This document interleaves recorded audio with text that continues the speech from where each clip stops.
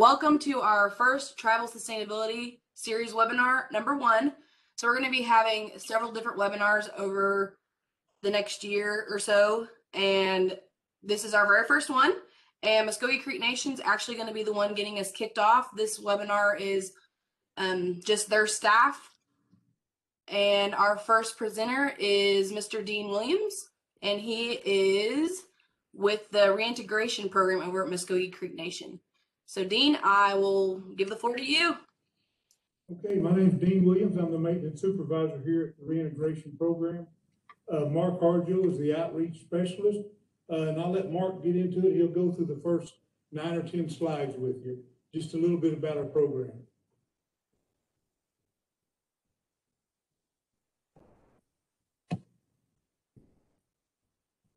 Let's wait for the next slide. Good afternoon, everyone. My name is Mark Hargill. I'm the outreach specialist for the reintegration program. And our mission statement of the reintegration is to protect our public by offering quality reentry services to our tribal citizens, mainly Muskogee, and reinvesting those citizens back into society. The eligibility criteria for the program usually entails, you got to have a felony conviction. You must be enrolled with the Muscogee Creek Nation. You have to live within the Muscogee Creek Nation jurisdiction, and you can apply for our program 6 months prior to your release, and you have 2 years after your release to apply for our program as well. One of the services we offer to our program members is on-site housing assistance. Down here at the reintegration program, we have a 36-bed living facility located next to our office building. Each unit has 4 bedrooms and 2 bathrooms, along with a living area, kitchen, and laundry room. We also provide off-site housing assistance to our clients as well. Some of those clients could be sex offenders, or it could be clients that have family members that aren't able to live here at the living facility. The clients must be active. They have to have full-time employment in order to receive the assistance with rent and utilities. Next slide, please. We also offer food and clothing to our clients once they are released from incarceration. The amount on food and clothing usually just depends, it's case by case, depending on how urgent the need is. We also offer a driver's license reinstatement assistance for our clients, because most of them don't have a driver's license once they first get out. They usually have to get some type of drug and alcohol assessment done.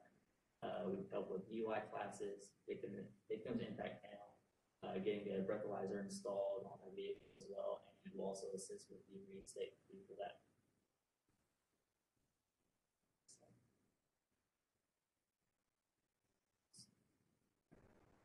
We also have another program called the Homeless Veterans Reintegration Program. The services they offer is job skills and vocational training, resume and employment assistance, basic essential needs, supportive services related to the assistance of work, clothing, tools, and transportation. They also assist with behavioral health counseling and medical health referrals. They do direct housing assistance and referrals as well. They also get them set up with the VA and tribal benefit referrals. Our youth services program assists with food, clothing, court advocacy, courtship, life-sustaining needs, drug testing, impaired vision course, speak outs, community service hours, and life skills. You have to be a citizen of the Muscogee Creek Nation. The ages for that fall between 14 and 19. Have to be in custody of the Oklahoma Juvenile Affairs, reside within the Muscogee Creek Nation boundaries, and just be at risk. In the past, we've also had a welding program. It's an 8-week course in partnership with us, employment training, OSU IT, and it used to be the Oklahoma Department of Career Technology Education. We also partnered with Green Country, both rehab. Student, they learn how to stick and receive forklift training certification and OSHA 10 certification as well.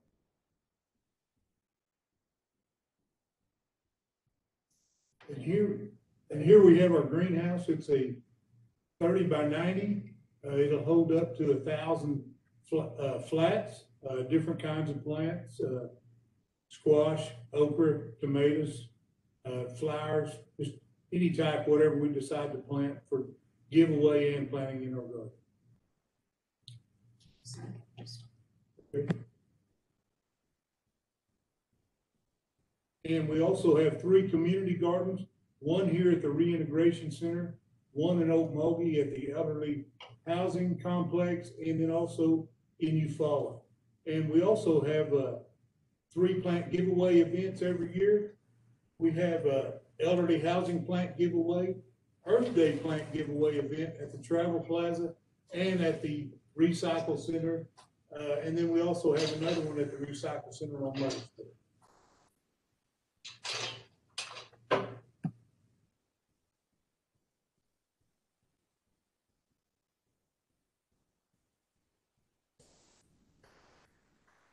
Our community garden partners are the Reintegration Center, which is here, and then the MCN Conservation District and the Creek Nation Environmental Services. They come down and help, and then we do partner with the Okmulgee Elderly Nutrition Program, and we have community gardens there at the Elderly Center.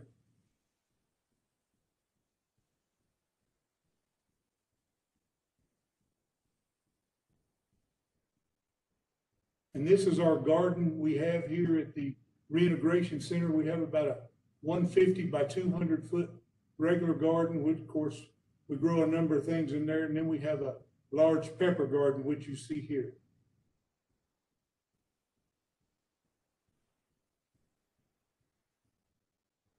And this is our Okmulgee Community Garden. We have at our Elderly Senior Services and the Elderly Housing.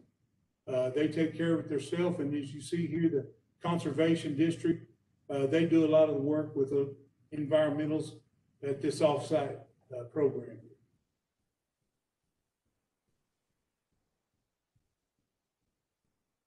And here we have the Eufaula Community Garden for the youth. They have some scat and some other things there that the environmental program put on down there. And we also have raised garden beds down there that they help the youth with, and some elders down there. And here we have the past plant giveaway events at the Recycle Center, and we also give away at the Travel Plaza and the Elderly Housing.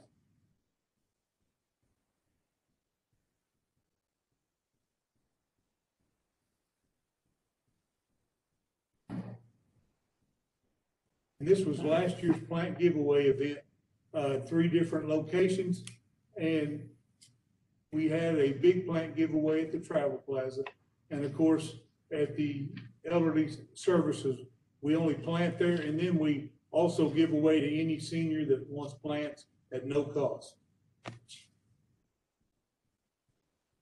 Okay, in the spring planting guide, of course, we grow beans, cantaloupe, carrots, cucumbers, lettuce, onions, greens, okras, squash. We grow a lot of tomatoes, watermelon, zucchini, turnips, just a number of products. Okay, and in the summer, you can grow beans, black-eyed peas, cucumbers, eggplant, mustard greens, peppers, spinach, radish, and squash. And in the fall, broccoli, Brussels sprouts, cabbage, carrots, lettuce, mustard onions, peas, radishes, and sugar peas and turnips. And of course, in the winter, you can grow all these asparagus, cauliflower, Brussels sprouts, celery, kale, onions, radish, turnips, and spinach.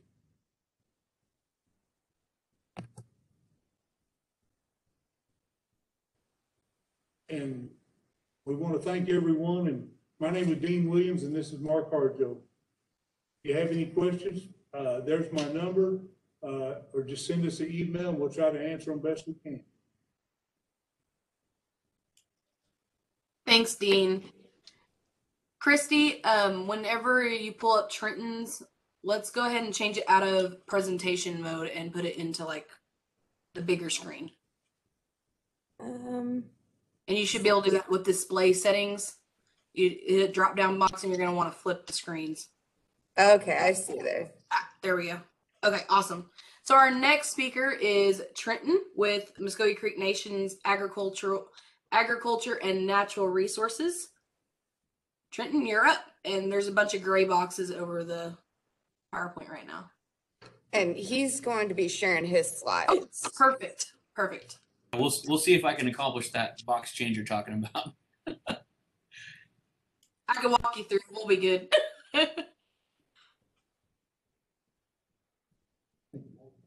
Let's see. Slideshow.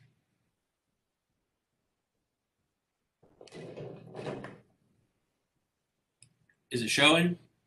You're good to go. It looks good. All right. Let's see if I can get through this without any technical difficulties. We'll be doing all right. Like she said, my name is Trent KISSEE. I'm the director of the Division of Agriculture and Natural Resources here at the Muscogee Creek Nation.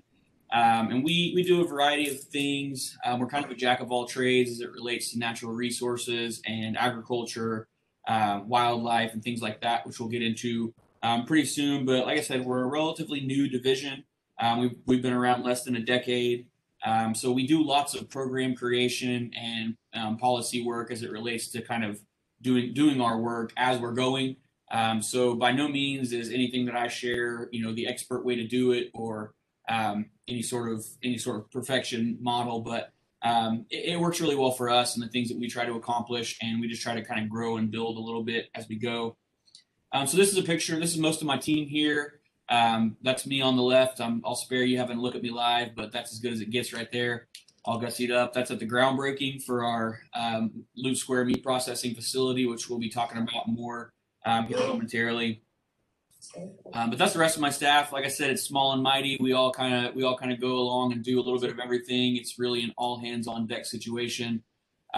We kind of team up. If we've got a lot of wildlife work to do, we do that together. And if we have a lot of ranch work, we do that, and ag youth and so on and so forth. So really great team. Take a minute to brag on them.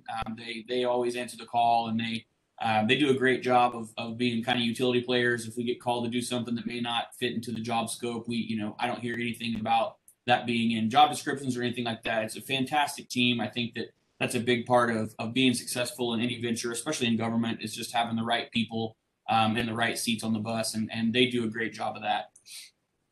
So a little bit about our programs. I've put some pictures on here. That's the first picture on your left is a picture of our ranch sign. That was a couple years ago, but that's the sign that's down there. We're really proud of the property. We're really proud of the agribusiness operations as a whole, and so we kind of we're really proud of those and like to show those pictures off as much as we can. The next picture is the Muscogee Creek Nation Ag Youth Program.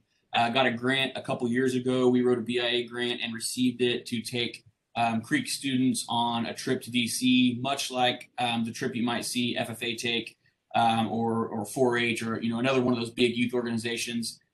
So we put out the application. We had a ton of applicants, and we took 25 kids. There were only 4 adults. We took 25 kids, and they did a fantastic job. The kids did great. We got to do a lot of really neat things. Obviously, we hit all the museum circuits, and we went to the Supreme Court, did all those things. We met with our lawmakers. We got to meet with then Representative Deb Holland in her office and her chief of staff, and she took time to take pictures with everyone and visit with us in this cramped little hallway. We took pictures back when you could get close to people in a small area. We did all that. The kids had a blast, but that's kind of one of our shining moments was this picture under the Equal Justice Under Law sign. And this was the day we were hoping that they would announce the McGirt decision, which they didn't do. It wasn't McGirt yet, but they didn't announce it that day. So that was kind of a cool historic moment for us to be there.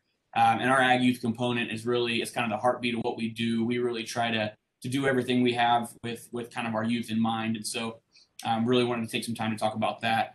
And then that's in the bottom left is our recently designed kind of branding for our Loop Square Meat Company, which we'll talk about here in a minute. But some of our programs, agribusiness, under that umbrella, we have Loop Square Ranch, which is our ranch down in Dustin, Oklahoma. We have Hannah Farms, which now primarily grows forage, but has done and will continue to do a variety of things as we move forward. And then the Loop Square Meat Company will fall under that program as well. Then we have the Natural Resources and Fencing program, and that's a self-governance program that we use to build fence or repair gates or any external structures on any of the nation's properties. We don't do work yet for citizens. That's another program that does some of that work. But anytime the nation either buys a property or leases one or anything like that, any fencing needs, we would handle that. And then any sort of like clearing, brush work, kind of working with government agencies to get programs for the nation's land goes to that program as well. We have a relatively new wildlife program, but we just started it this past year where we kind of organized a lot of our lands that are well suited for outdoor recreation, hunting and fishing.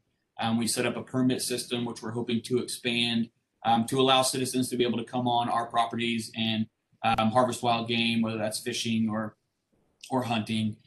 So we have a lot of access to that, knowing that a lot of folks don't have land they can do that on. So we're trying to come up with a way to kind of expand access to that. And it was really timely, especially this year as COVID hit. Nationwide hunting and fishing license sales skyrocketed, and outdoor people were just getting outside more, accessing public lands more. So it was really timely and it really worked out well. I think we opened up about 3,000 acres, somewhere between 2,500 and 3,000 acres last year for hunting season for citizens. And so I'm looking to expand upon that as we kind of build here. We have a storm shelter program, which Amy runs. She does a really fantastic job where we have a point preference system that folks apply, and we put in somewhere between 20 and 30, depending on the cost of storm shelters a year for citizens. And then we have the Ag Youth Program. Like I said, it's one of the ones we're the most proud of. We have an all Indian livestock show annually where Creek youth from anywhere in the United States, but any tribal citizen that lives within the reservation can come show at that livestock show. It's a 100% payback. So everything that we take in for entries, we pay back to kids. So they make a lot of money. They do a really good job. It's one of those shows where they can gain back and recoup some of those expenses of showing livestock. Any of you that have been involved in that sort of a deal know that anytime you can make a little bit of feed money back, that's great. And then we add on prize money as well. So the kids do really good. It's nice. It's a nice little warm up. We typically have it in January. So it's a nice little warm up show for the spring shows and OYE out in Oklahoma City and all that good stuff. We do an annual poultry show. We have an annual speaking contest. We just started a shooting sports contest. So we've done archery for quite a while. We've done archery for quite a while where we support students as they do archery at their local chapters. And we just got cleared through council and partnership with the state to start a shooting sports program with Shotgun Sports. So the sporting clays and clay pigeon stuff that they're doing, a lot of ag chapters are doing now. We're going to be able to support students in that. Still fleshing out what that support looks like. But, in archery, we'll provide money for a bow, and we help pay with expenses for camps. And we do the same for leadership and speaking camps.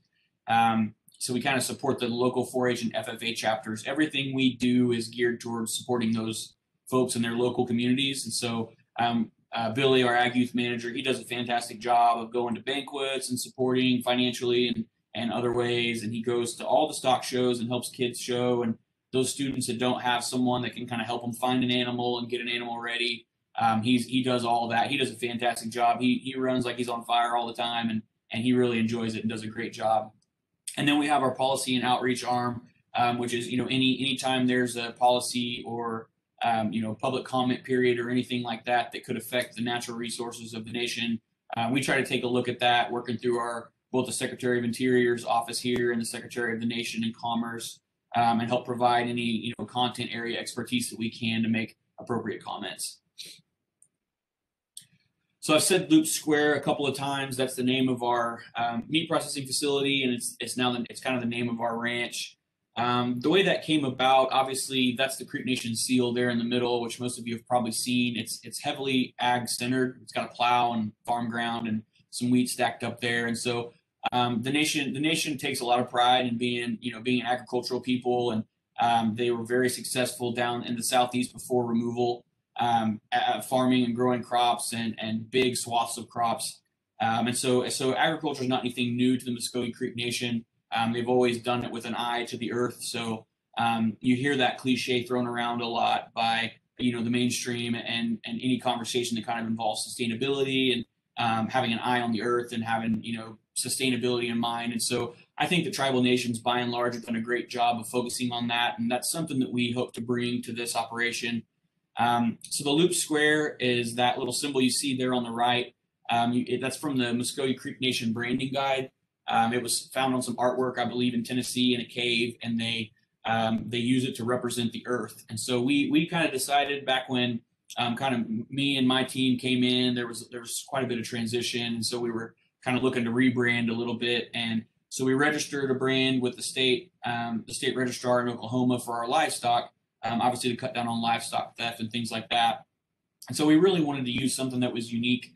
In the past, we had just used a CN, which several of the tribes have used. So we decided to kind of look for something that was a little more unique and difficult to alter. And so we landed on this loop square, which I'll show you a picture of how we did that in the end. But it kind of helps us remind, every time we put that on a head of livestock or see it on the signs or see it in our branding, it really reminds us that it takes a lot to make this thing not only profitable but sustainable, and to make sure that we can pass it down to generations and generations. And it just really helps us to be conscious of what we're trying to do here. And so, like I said, that's the loop square, which represents earth. And on the left, I have sustainable, which is something we talk about a lot in the ag industry.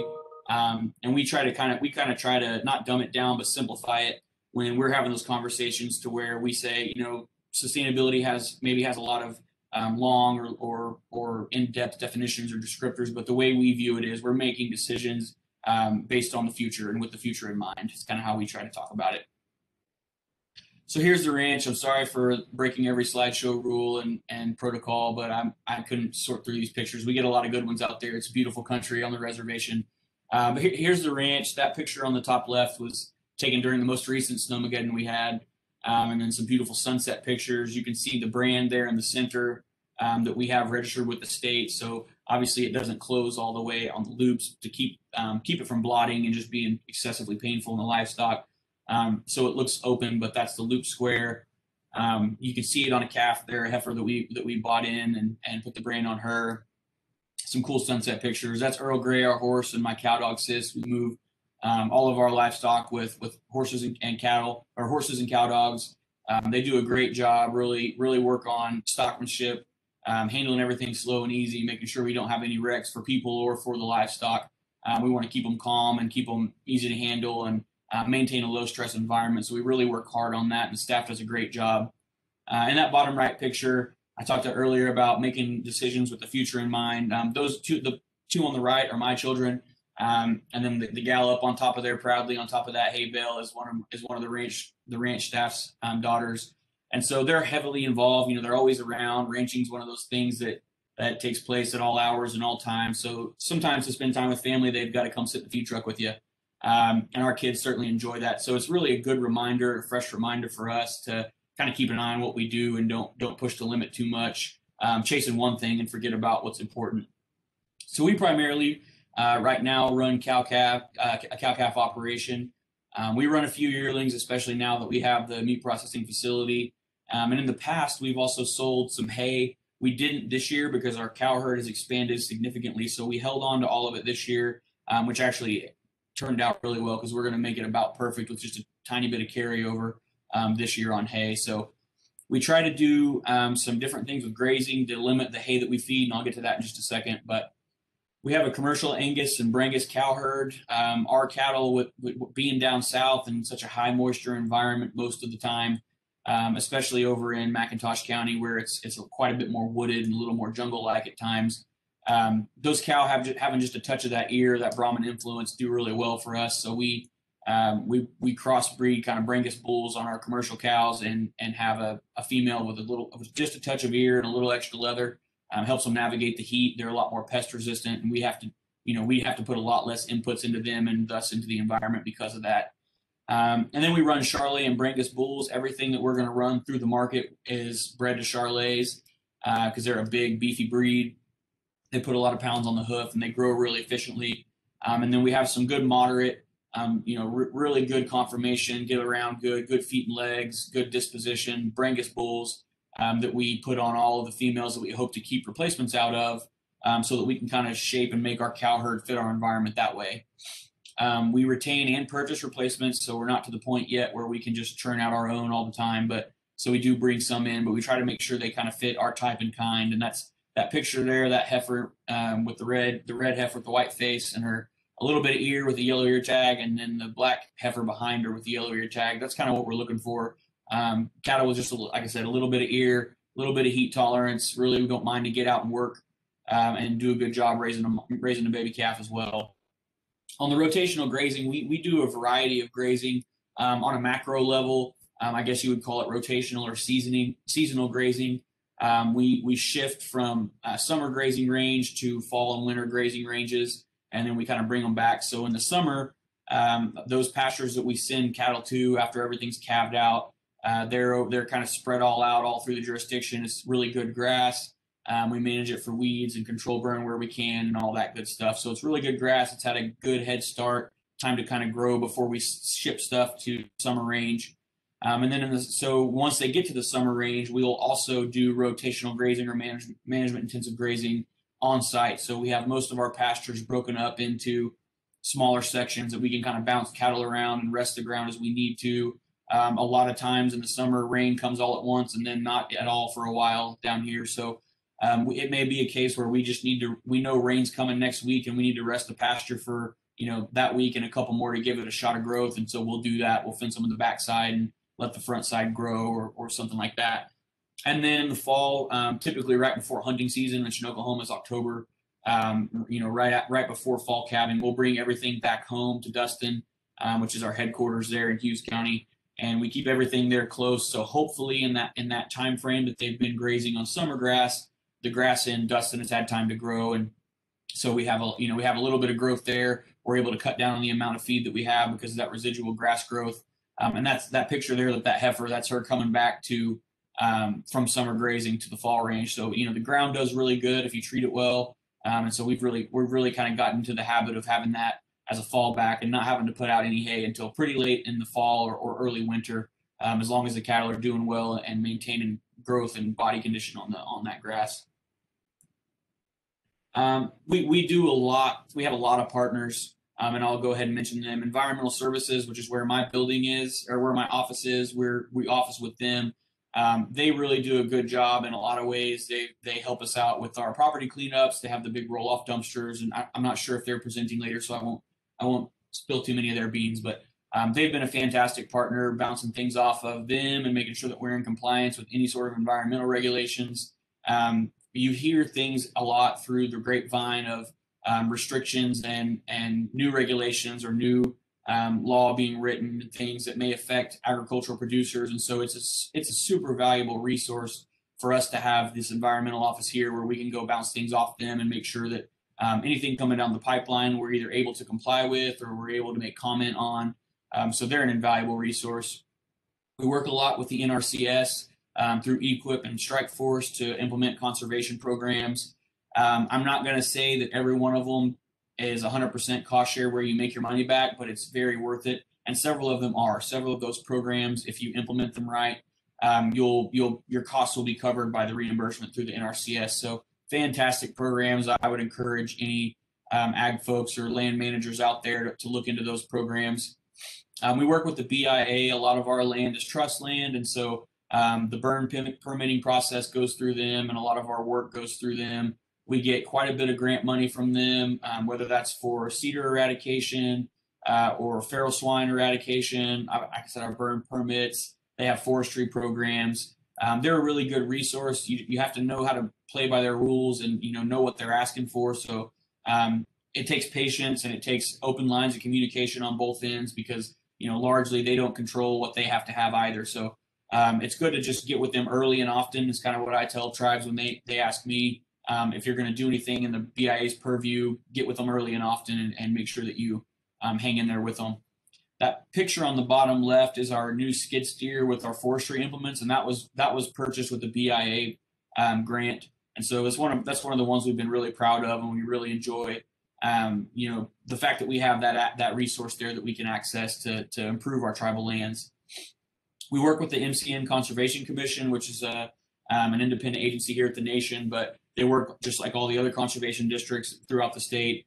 They've gotten really good at doing outreach and partnering with folks to help increase the spread of that outreach and engage citizens in that process for whether it's tribal specific or just agricultural information as a whole. So we've really enjoyed working with them. Run through these other ones real quick. The state of Oklahoma, we work with them on some feral swine eradication. We engage a lot with the Oklahoma Cattlemen's Association for policy and other protections, primarily. The old adage, if you're not at the table, you're on the menu. We like to make sure that a tribal voice is heard. So we try to stay active in any of those organizations that we can. The FSA has been a great partner in terms of crop insurance and livestock indemnity program, and especially this past year with the CFAP, the agricultural relief through the coronavirus funds. They've been great partners as well. And then the American Association of Meat Producers, relatively new partner as we're opening this meat processing facility, but they've been an invaluable source of information so far. So kind of getting down to what we were talking about here today and the food sustainability and kind of our eye on that. This is a map of, I took this off the USDA ERS, the Economic Research Service. All of those colored areas represent either a component of or actual food insecurity. So as you can see here, I've got it pulled up and selected where it looks at low income and low access. So between 1 and 20 miles, it breaks it down 1 to 10, half to 10. And so you can see throughout our reservation, which is right smack dab in the middle, there is a lot of our reservation that is food insecure, meaning they either don't have access to food or they're very low income and can't afford food, or a combination of that, and maybe there is food close by, but they can't get to it because of any number of factors.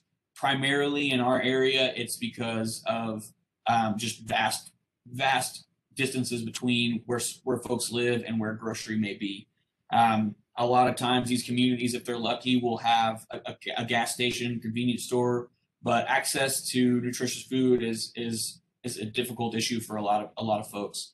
And some of them have to drive an hour to get to the nearest grocery store. And so we really have been looking at ways since we came in to kind of connect the dots is kind of how we look at it. How do we connect what we've got or what we can get and what we can do here at the nation to address some of these needs? So as you can see, the reservation has a lot of food insecure areas and areas considered low access. And then we have the ranch. Initially, we have the ranch that's churning out beef calves, but we didn't initially have a way to get those into anyone's hands. So that's where we kind of landed with this Loop Square Meat Company. We thought that it was pertinent to tie it to the ranch with the Loop Square brand, and it really folds in well with what we're trying to do holistically. Making sure that our environmental impact is as little as possible, and that we're doing all the right things above and beyond what we're asked and required to do. The nation is uniquely positioned with such a great environmental services staff that we feel like we've got a leg up in that area, because a lot of these folks that are opening these facilities or running these facilities, they don't have someone, let alone a whole entire staff full time looking at environmental regulations and doing testing and things like that. So we really feel like we have a leg up there. And able to stay ahead of the curve and make sure we avoid any big disasters, because we have such great partners to work with. So the processing facility will be on Highway 75 here in Oklahoma. It's kind of between Glenpool and Okmulgee, near a community called Beggs and a community called Winchester. It's going to be 25,000 square feet. It has about a 50 head per week processing capacity, so that's livestock that we bring in live. And then we have increased processing capacity in the middle of the facility, where we can bring in boxed products. So product that other facilities have taken through the initial harvesting phase, we can bring it in boxed frozen, so we can buy the quality we want and the numbers that we want, the quantity that we want, and we can break that down into a retail product in our facility. We'll have USDA inspection on one arm, so we kind of have two sections in this facility. The large area is going to be, primarily beef and pork, and also sheep and goat, and that's going to be USDA inspected. So we'll have a USDA inspector on site at all times, and a USDA veterinarian on site. Anytime we're bringing in livestock live to process, they'll all be reviewed by USDA officials. Sanitation will be monitored by the USDA and signed off on every day and all that good stuff. So that gives us lots of protections as a nation, but it also gives citizens protection if they want to sell that product. They have no boundaries on that. They can sell products outside state lines, across borders, into any state because of that USDA inspection. So folks can bring it in and choose to get their livestock USDA inspected, or they can come in and just do custom exempt if they're going to keep it themselves and not sell it. Then we're on the wildlife side. That's going to allow us to have a lot more flexibility. So during deer season, which is obviously huge down in this area, citizens will have a place, and anybody that wants to can bring the wildlife, the deer that they harvest, bring it in, have it processed in a timely manner, and we'll be able to do a variety of value add products with their venison as well, which is a super healthy source of protein. And we don't have to shut down our beef and pork production because the USDA side won't have to overlap with the deer side. So we're really excited about that. And then when deer season's not going on, we'll be able to bring in more of that boxed product, like maybe bison or some elk, from certified vendors, and be able to bring that in and put that on the retail shelves as well. Like I said earlier, we'll have a retail space. So obviously meat is going to be a big portion of what we sell, meat and protein, but we're going to have produce and dairy as well. Initially, we'll probably be buying all that, but we're hoping to find partners kind of in the interim to be able to grow and produce that, whether they're citizens or other programs of the nation. Like Reintegration talked earlier, and they have greenhouses, and several folks within the nation do. Have them kind of providing some product, and us obviously purchasing it from them. And then long term, we would like to, where we can, get to where the nation is just producing as much of our own as possible, whether that's through the Division of Ag, building greenhouses and growing produce, or outside partners like I talked about earlier. So we'll do our own livestock. Obviously from the ranch, we'll go full farm to fork. We'll be able to, tell the story of the day that calf was born all the way through, if that's the interest that folks want. And we'll also take in product and cattle and pork from outside as well. So anybody in the community can come and bring their livestock to us, and we hope to be able to give them back a nice, clean quality and safe product. And there will be a service component. I get asked this a lot, of whether we're going to be trying to sell meat all the time, or whether we'll be giving some away. And so there will be a service component. I mean, the administration and National Council and everybody involved is very much looking forward to using this facility to provide protein to those that need it. But what that's going to look like, I don't know yet. That takes place way above my pay grade, and they'll kind of hash those programs out, and then we'll be the administrators of that, I would imagine, when that comes, along with our child nutrition and our nutrition services over here. Any questions? I know that was a lot, and I tried to go fast and get through it in a timely way, but that's my contact information. Feel free to shoot me an email. It's down there at the bottom, or give me a call if you have any questions about anything that we have going on, or any ways that we might be able to partner. We'd be happy to do that.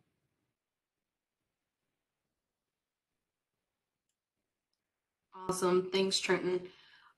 Our next speaker is going to be KRISTY LAWSON with Muscogee Creek Nation Environmental Services.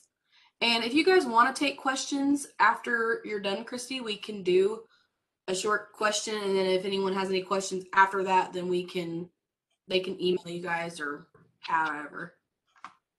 Yeah, that'll be fine.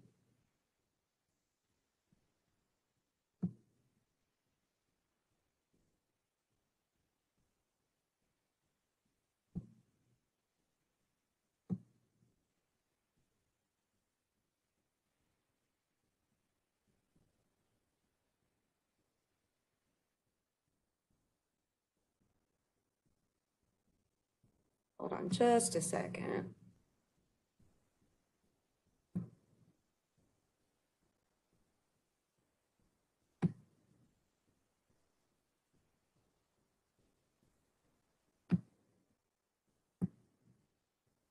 Okay.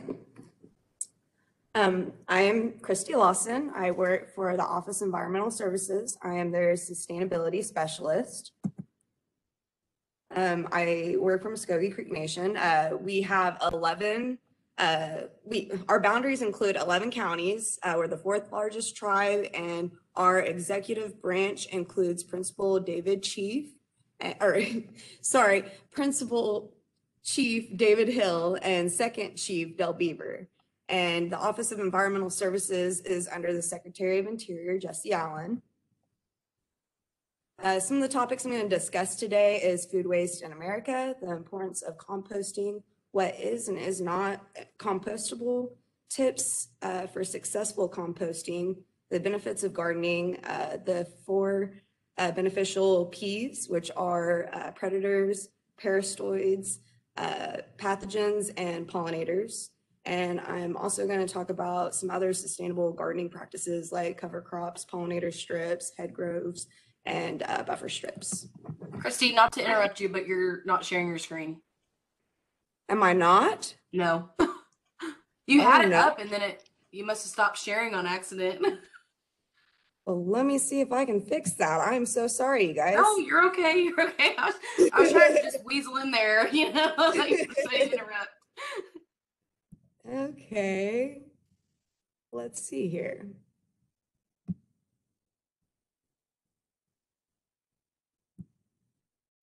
Dang technology.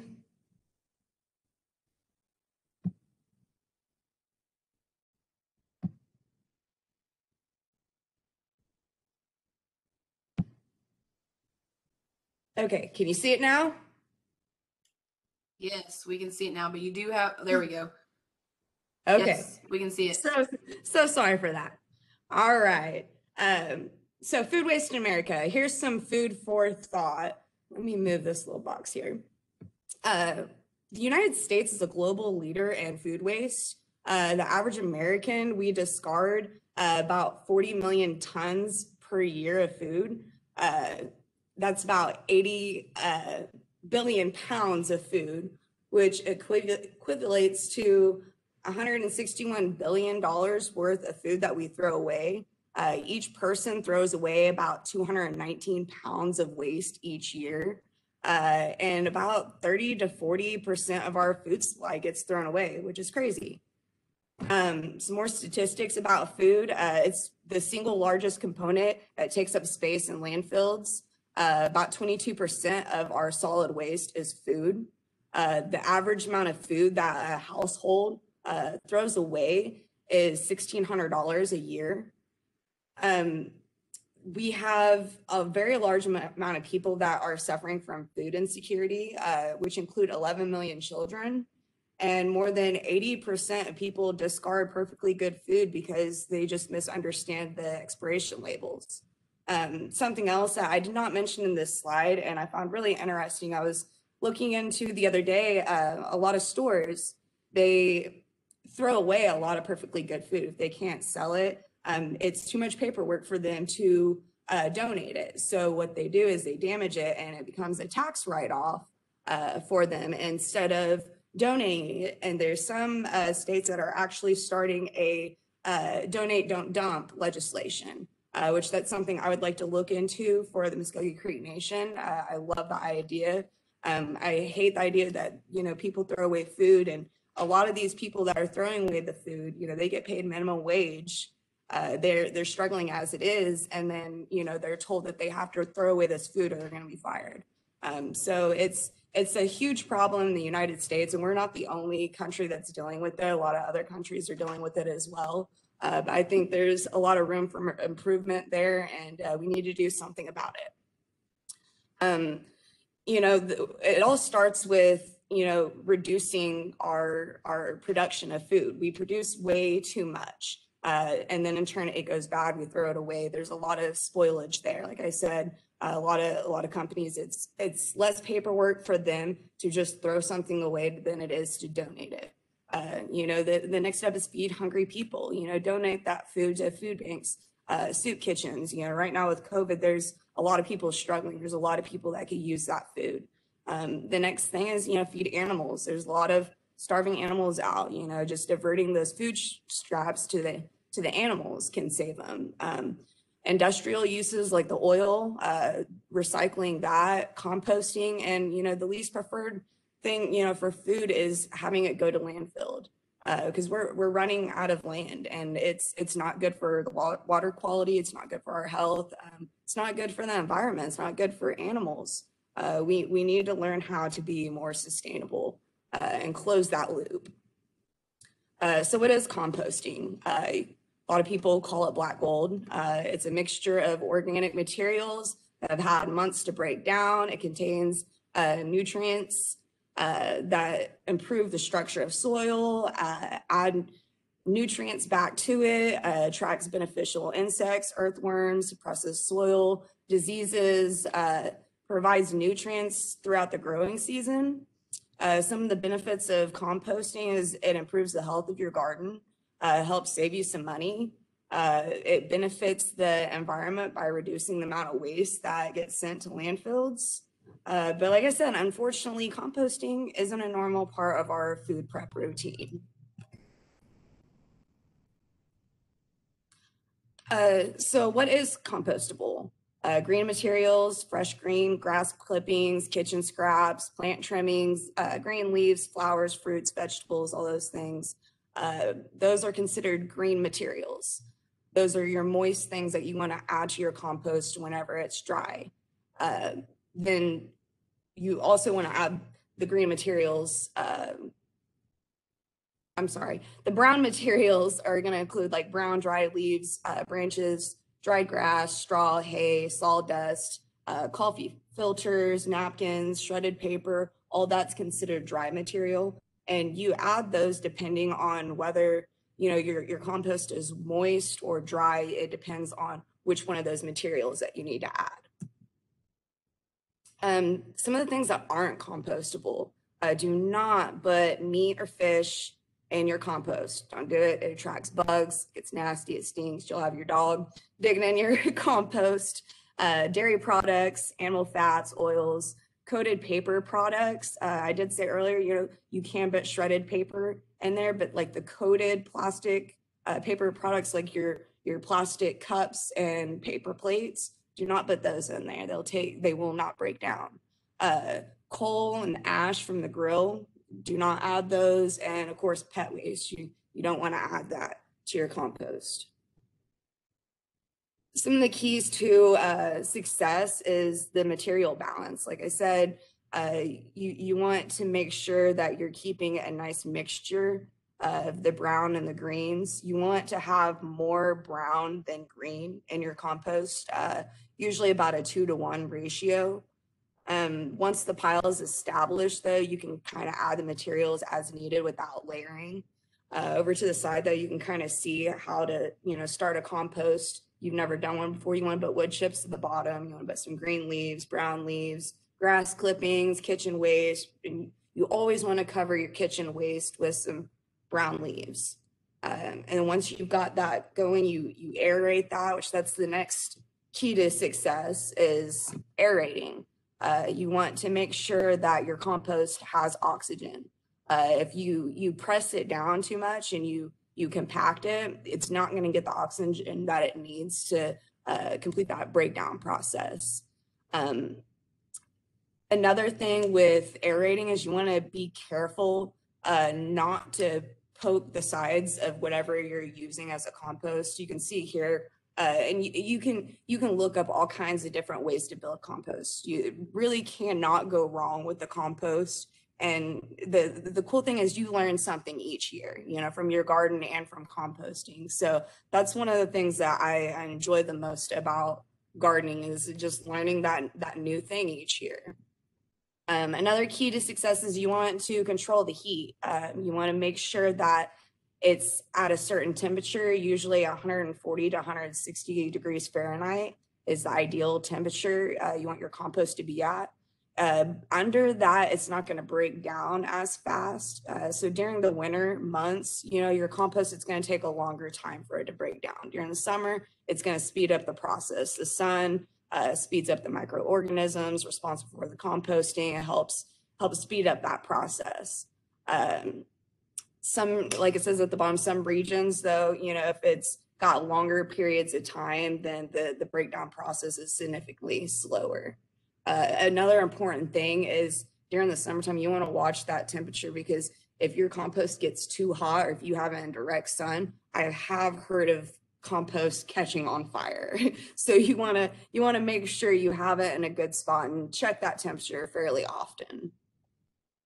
Another key to success is that balance in moisture, making sure that it feels damp like a well-wrung sponge, but you don't want it too wet. If it's too wet, add a little bit of brown material, stir it up.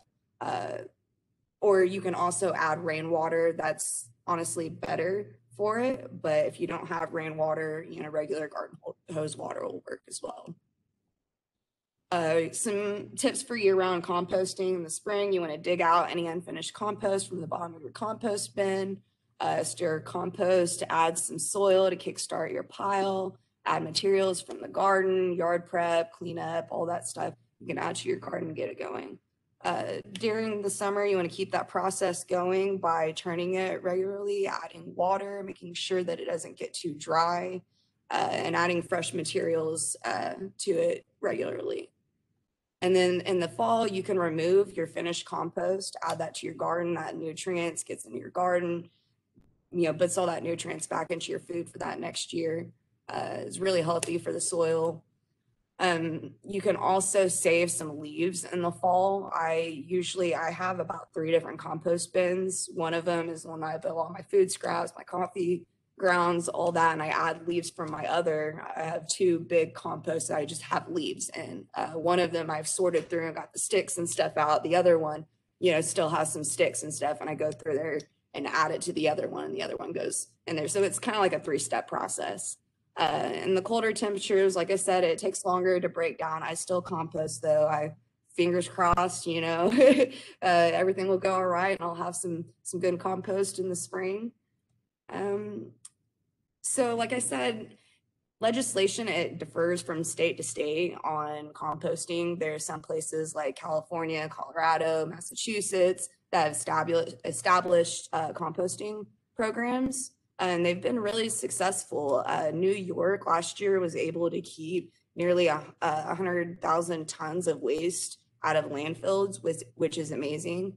I feel like it's really important for us to be thinking about where our waste goes whenever we throw it away. And if it can be repurposed or reused or recycled in any way, we need to be doing that. Some of the physical benefits of gardening: weight loss, blood circulation, flexibility, reduces bone loss, stronger immune system, vitamin D, strength, improved coordination, and not to mention the health benefits to it. We've seen everybody seemed to be gardening last spring, with COVID, and it's a good therapy. It's cheaper than therapy, getting outside and getting your hands dirty and, doing something and growing something. It does something to the soul. It makes you feel good. Some of the environmental benefits of gardening: it cleans the air in the ground, reduces cooling costs whenever you place trees and shrubs for your house. Growing your own food supplies reduces the carbon footprint because you're not having, food shipped from here to here to here to here. There's a huge carbon footprint in anything that we purchase from a store. It prevents soil erosion, replenishes the nutrients in the soil, helps to reduce noise pollution, and supports beneficial insects and birds.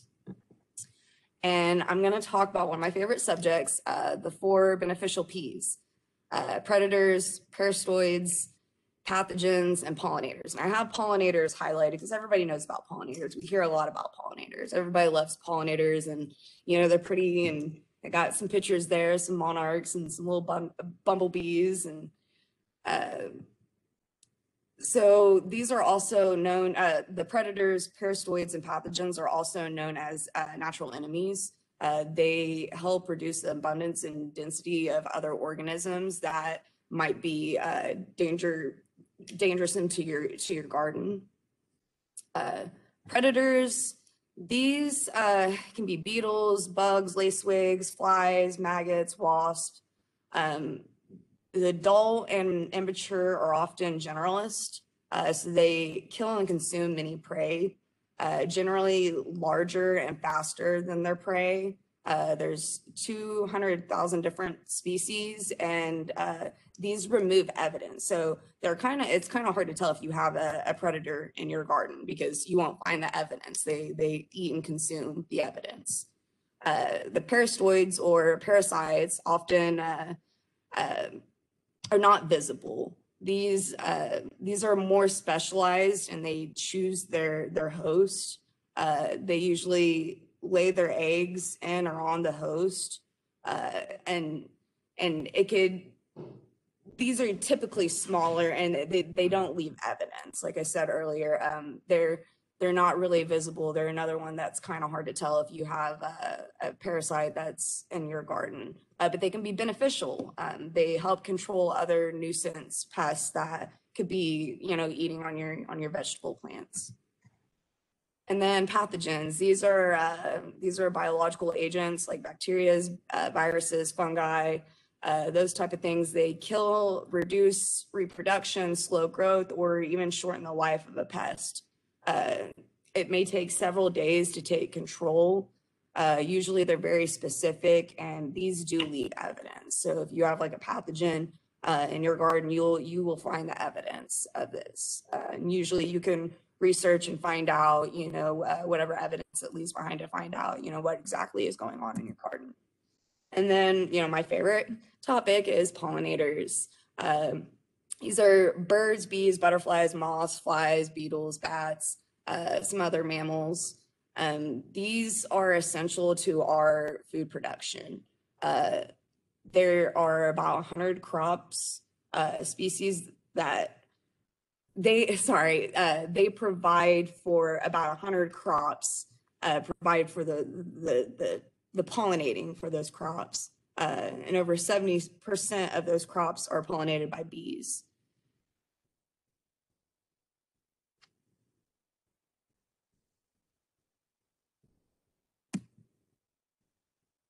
All right, so how do we conserve these good guys? We want to plant resource plants that feed and shelter these natural enemies. We want to modify our pesticide use, reduce the amount or frequency of application, apply when beneficials are not active, and then use selective products. And then some of the benefits of planting pollinators: it increases yield and the product quality. It provides a windbreak. It builds soil, adds to the health of the landscape. It's attractive to look at, increases the habitat for pollinators, and it helps with pest control. And then some other sustainable gardening practices I'm going to talk about is cover crops, pollinator strips, hedgerows, and buffer strips. Cover crops, why should you use cover crops? It helps with weed suppression, reduces soil erosion from runoff, improves the soil quality, reduces the surface crusting from the sun during the hot months. It adds organic material back to the soil. It's fixing hydrogen, salvaging soil nitrogen. It's pest suppression. Pollinator strips and plots, these can be used around the perimeter of your garden. You can plant these in rows within your garden. You can plant them near your garden. They're a great companion planting tool. You can plant these to attract pollinators and other beneficial insects like that to help pollinate your plants. And then hedgerows are another good attractive plant for pollinators. And they're also a good way to produce food. A lot of the berry bushes, elderberry, raspberry, blackberries, any type of fruit trees, those make really good, and it helps the wind from knocking down those more delicate plants that might be in your garden or before they are well established and they're trying to get grown and strong. It helps protect them from the wind. And then buffer strips, these are really important, especially for like larger farming operations. You want to protect the water source that's near you, because a lot of these bigger farms, they use pesticides, and that runoff ends up getting into the water. It impairs the riparian area. It causes a number of problems for water quality. So it's really important, if you are farming and you're near a water source, make sure that you leave a little bit of vegetation. That way it's got something to kind of filter that runoff before it makes it to the water, before that goes to the creek, to the river, and, you know, out to the ocean. And it also, it provides a shelter for many animals as well, and a source of food. And on this page here are some OMRI approved insecticides. These are some things that you can use in your garden that are gentle, that are better than using some of the typical stuff that you see in your hardware stores or typical gardening stores. I definitely recommend neem oil, some horticultural oil. I've used some of these products, some of these I haven't. I plan to try some new stuff this year because I try to avoid using any type of pesticides on my garden. So here are some different options if you guys are curious. And there is my contact information. I want to thank you guys for joining in today. And if you have any questions or you would like to partner with us in some of our community garden efforts that we do with the Reintegration Center, please reach out to me. My office and cell phone number are provided, and my email address is there. So if anybody is interested in joining us, give me a call. We would love the help. Thanks, Kristy. So if you guys are willing to take a few questions, if anyone has any questions, we can go ahead and do that. We have a little bit of time if the presenters are okay with that. Yeah. Sure. Okay. So if anyone has any questions, you have the ability to unmute yourself. So if you have any questions, please feel free to do so now.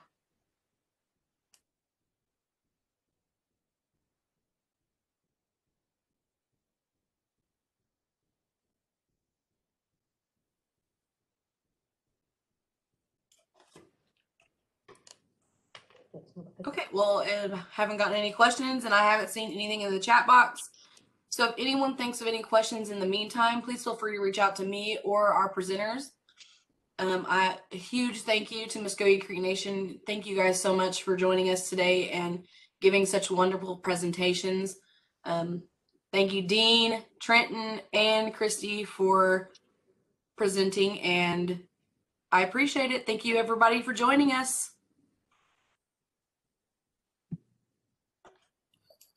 Thank you.